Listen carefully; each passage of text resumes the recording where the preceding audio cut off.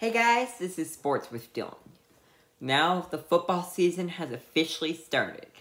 The Buccaneers faced off against the Cowboys last night, where the Buccaneers end up winning 31-29.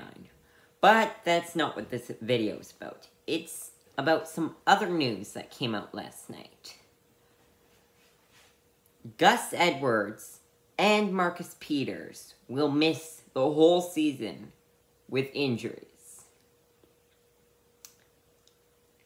That's not good.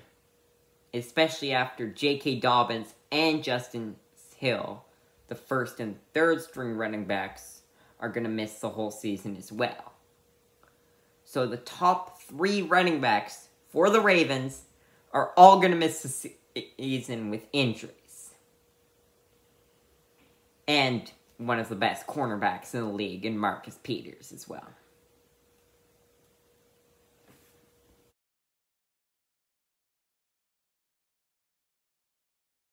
So it all started in the final quarter of the final game of preseason when J.K. Dobbins tore his ACL.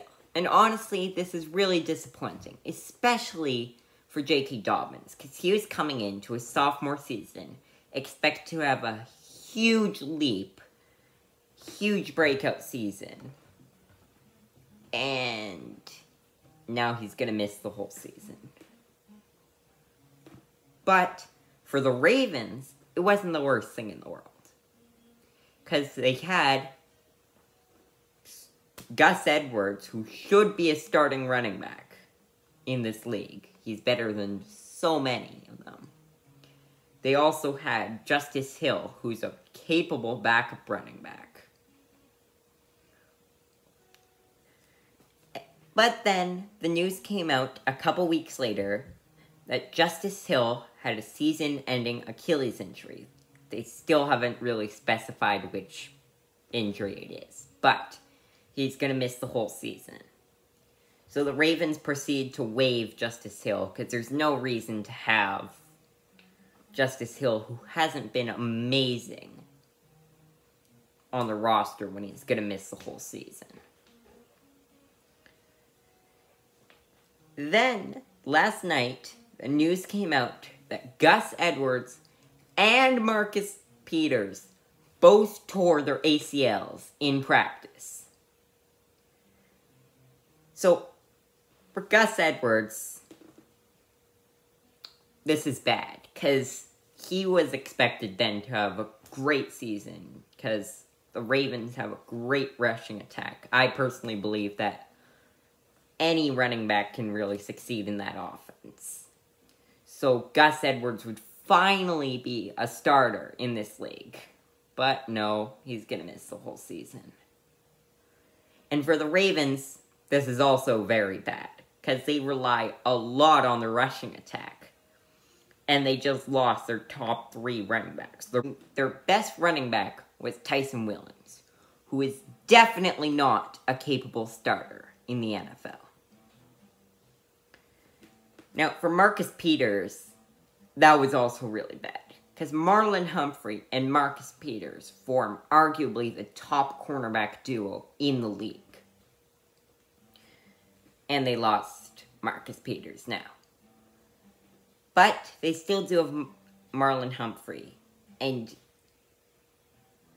Don Martindale is a defensive genius. So I'm sure that one won't create a huge impact.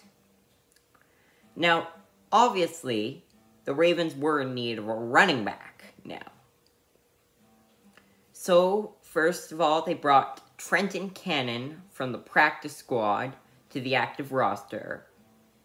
And they signed Devonta Freeman and Le'Veon Bell to the practice squad. Honestly, Le'Veon Bell was a bit surprising, because Le'Veon Bell just wanted a bigger contract than the Steelers were offering him, so he just sat out and requested a trade. He got traded to the Jets, where he played awfully Then he got released and joined Kansas City mid-season, where he actually played quite well.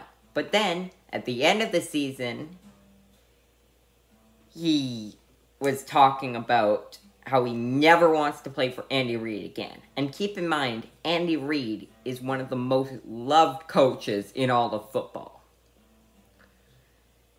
So, I didn't expect Le'Veon Bell to be signed. I thought his career is done. He's had 3 tries now. Most players don't get a 4th. Most players don't even get a 3rd.